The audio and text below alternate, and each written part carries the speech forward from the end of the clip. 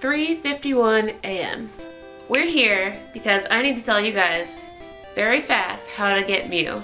Now, spoiler warning, if you don't want to know how to get Mew for your mythical quests from your special research, do not watch this video. If you want to know how to like speed through all of the special research to get Mew the fastest as possible, then you do want to watch this video.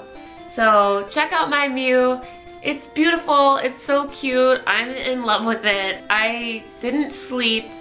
I basically went 24 hours straight getting my Mew. It took me exactly from start to finish 24 hours, from 4:20 to 4:20, I can't believe it. And yeah, the whole thing is recorded, so I'm going to be making a video out of that. Make sure you guys check that out. The link will be in the description box on this video when it's done. I want to shout out to ProdigiesNation, who was the first person from the like major Pokemon Go YouTubers that got Mew. So congratulations to him. Team Valor represent. I was like neck to neck with Prodigies, except he beat me because he could immediately evolve a Magikarp into a Gyarados, and also he immediately got Ditto. He said in his video that when he was on the Ditto quest, it was the first Rattata that he clicked on. It took me 4 hours to find a Ditto. I had to grind about 370 Magikarp candies, but I still did it in exactly 24 hours. So if you want to be like me and you want to speed through the Mew quest and get Mew, let's go. Really quickly, there's a Murkrow in my house. So, by the way, Murkrow can be shiny and it looks like this. So if you see kind of like a purplish pink Murkrow, that's a shiny. Capture it. Don't forget that Murkrow evolves into Honchkrow later. And happy April Fool's Day, everybody, because all of the Pokemon are Pixelmon right now, including Mew, and let me show you what that looks like right here. I just think that looks so cool. I love it. It's exactly like how it looked in the video game. I named it 24 hours because, like I told you guys, it took me exactly 24 hours. It's just so freaking cute. It's my buddy Pokemon right now. Let's take a look at it as my buddy Pokemon. There it is. Adorable. And Mew takes 20 kilometers to walk. So, spoiler alert, remember that at the end of the entire thing, you're gonna end up getting 23 Mew candy. So I'm actually gonna power it up really quickly while I'm telling you about the first quest.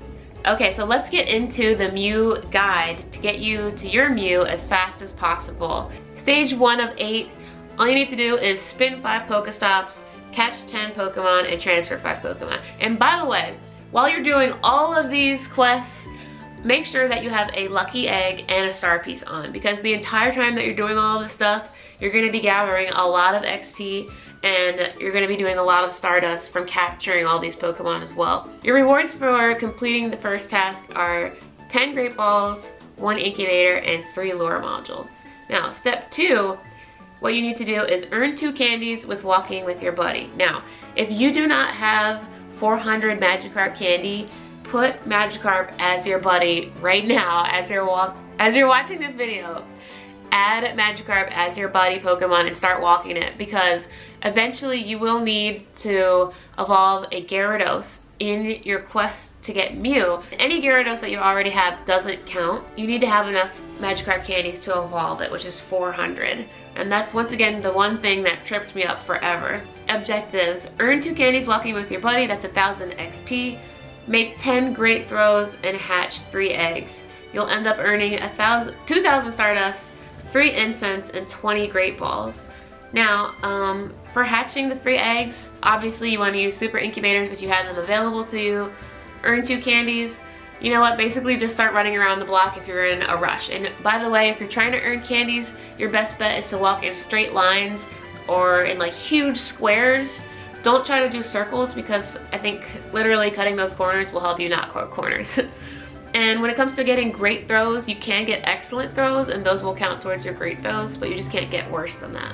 Stage 3, you just need to reach level 15, battle a gym 2 times, and battle in 2 raids. And for each of those tasks, you get 1500 XP. You're going to end up getting a charge TM, a quick TM, and 2 star pieces. When it comes to the gym, you don't need to actually complete the entire gym battle. You can't run from it, like you can't just engage the battle and then run. You have to actually like beat one Pokemon. It doesn't have to be completely beaten and knocked out of the gym. You just need to beat like at least one Pokemon, and then you can back out and that will count as one battle. So you just do that 2 times. Battle 2 raids, you don't even need to complete those raids. Start the raids, have the timer timeout on you. So you basically need to stay alive long enough to have the timer timeout on you. But at this point, if I was you, all I would do, Swablu, Sableye, Snorunt, Magikarp, anything like that, just do 2 of those, knock that out. Stage 4, you need to earn a silver Kanto medal.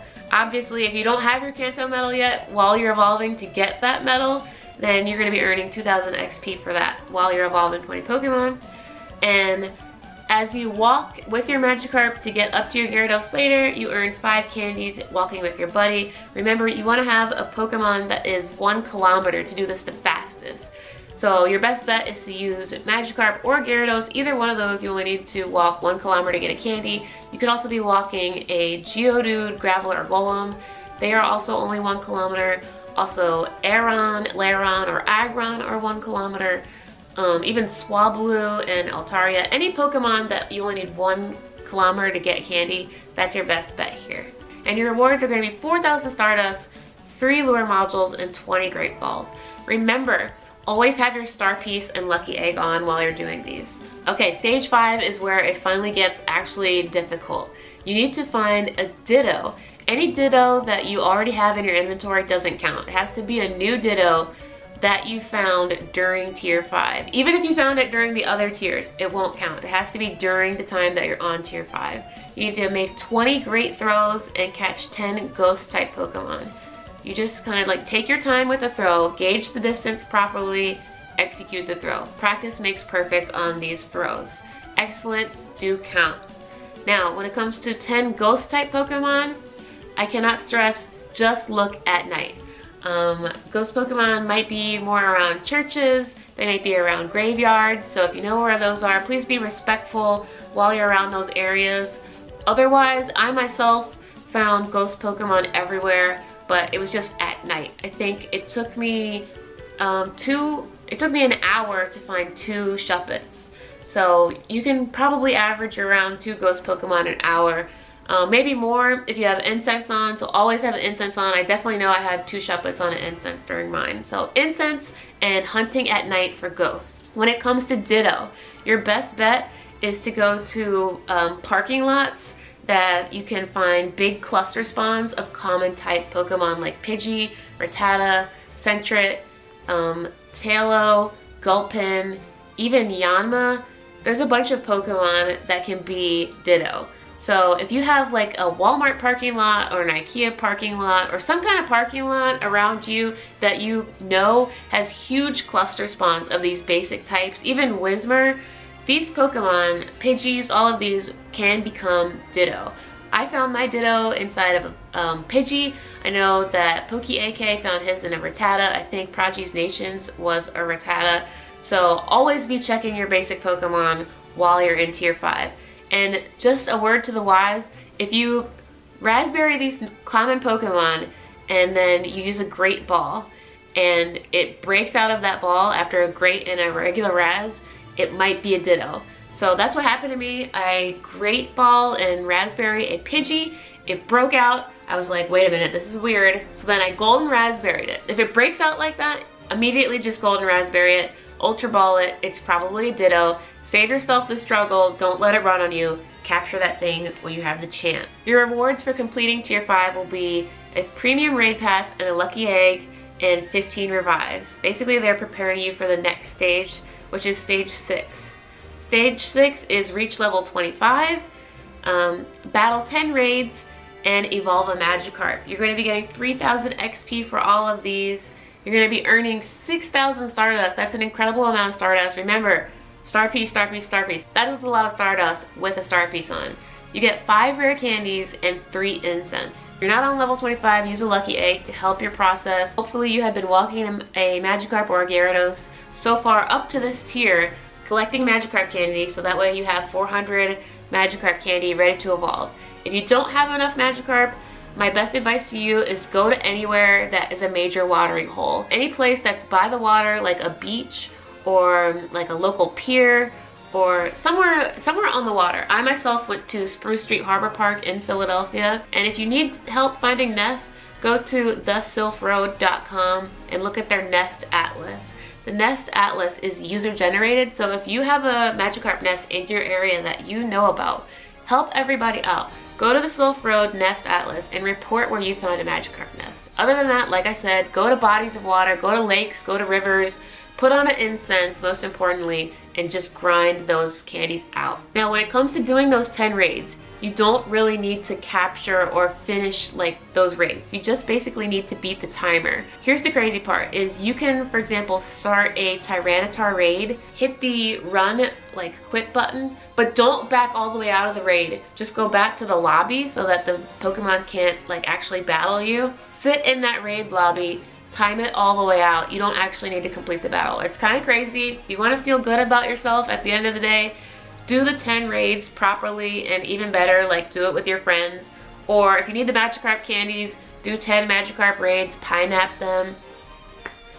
Do what makes you feel most comfortable, but remember that if you're struggling and you can't find any raids, all you need to do is initiate the raid battle, hit the quit button once to wait in the lobby, time it out, and then you can do that multiple times until that Pokemon's raid boss timer completely times out and it's gone from that gym. If you're sitting there at a Lugia raid, you can do that multiple times and get a couple different raid battles counting towards your 10 raids. Now here you go, stage 7.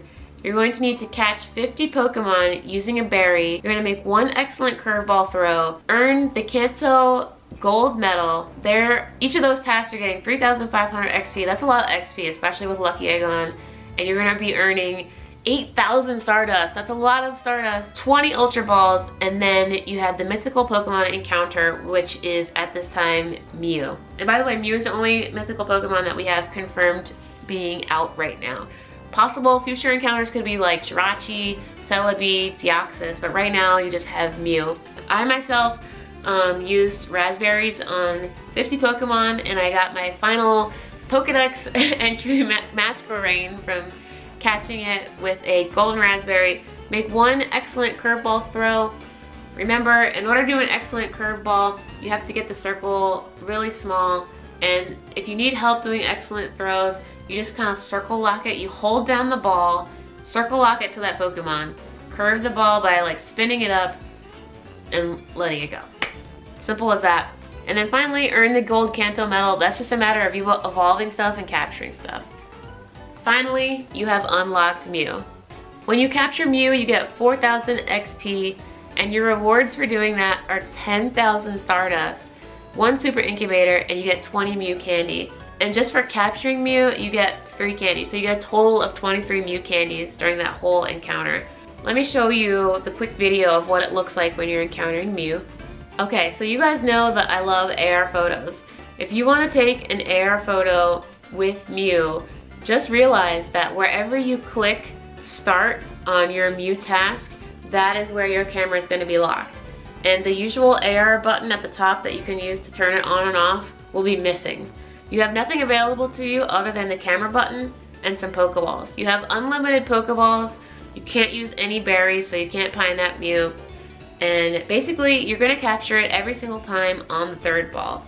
You can see that Mew is kind of invisible as it's moving around and stuff, but you can still basically see it if you have good lighting. Make sure you have good lighting, and there it is, registered to the Pokedex. And I love that I have the pixelated Pokemon right now for April Fool's Day.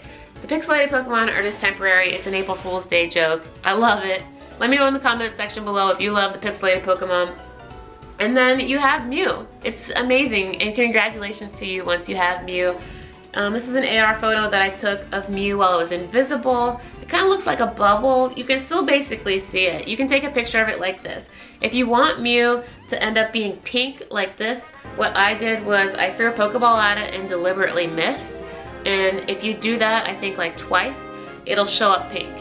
So that's how you do it. And if you want to get the pose like that where he's kind of sitting back and being cute, you basically have to be super patient because Mew doesn't move very much. You have to be really patient and just wait there, and eventually he will rock back and show his feet too. So it's super cute take an AR photo, good luck to you. Remember that wherever you start your camera, that's where he's gonna be. So make sure you pay attention to what you're looking at when you start your AR camera. And if you don't have AR mode, it's okay. It's still gonna work for you. You're gonna be able to capture Mew without AR mode. And also, if you wanna disable AR mode so that you can capture Mew without going into AR mode, you just go to settings in your phone, and then application, and then you go down to Pokemon Go and disable your camera. Why would you want to do that though? It really, really annoys me. I really hope you guys take a nice AR photo of Mew. Share it and tag me on Instagram if you take one. I hope that you guys have a great time capturing Mew. Some quick stats about Mew. The max CP is 3056 to 3090. 3090 is a perfect 100% IV maxed out Mew. You need 268 candies to max out Mew. You need almost 250,000 Stardust to max out Mew, so make sure you have plenty of Stardust before you start dumping it into that thing. Mew has access to 14 different fast moves and 24 charge moves. And I believe the best move set, I will put that here on the screen as to what it is. And currently no shiny Mews have been reported, but it is in the code. So possibly in the future we will see more shiny Mew coming out, but right now all of them are pink. And remember that shiny Mew is blue. So currently, make sure that you go out there, get your Mew, have a great time, relish, savor it. Currently, this is the only Mew that you can get in the game, so until we can have more mythical encounters with Mew through special research, this is gonna be your one time, this is your one shot. Enjoy it, love it. Congratulations to everybody who's getting their Mews. Please check out my story and video that will be coming out next for my Mew encounter that took me exactly 24 hours. Good luck to all of you guys. You guys are awesome. And also shout out to Matt Iyer for giving me this Mew shirt. Guys, we got Mew. We got Mew. Thank you, Niantic. Good luck, everybody.